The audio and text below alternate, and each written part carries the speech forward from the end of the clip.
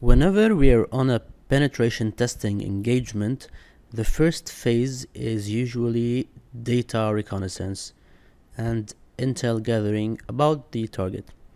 One of the very efficient techniques that will get you such valuable information is metadata extraction from online files. Information includes usernames, emails, file path, and even the software used to create such files. So let's see how it works. Let's go to our Kali terminal here. We will clone an application called Metagoofil. So this is the link here. Go to the Metagoofil folder and try to list the content here. We're interested in running the file metagoofil.py, and that's the application actually.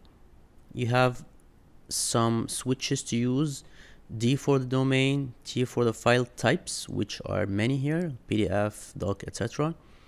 L is the default limit for the search results of 200. N is the limit of the files that the application will download from the target website.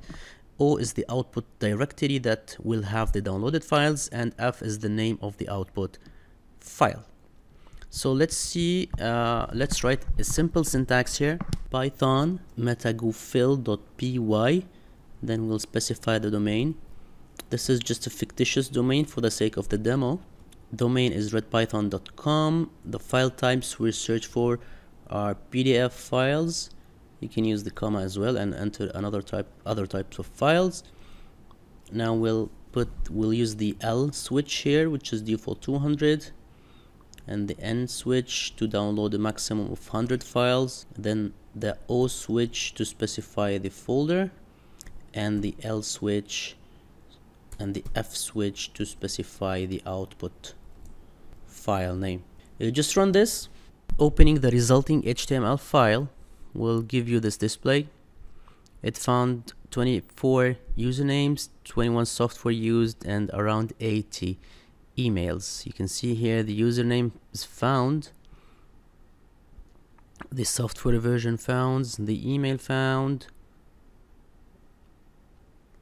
and all the files analyzed. So what it actually do is use Google search to look up the files hosted on the website, and it will use its engine to extract any metadata related to these files.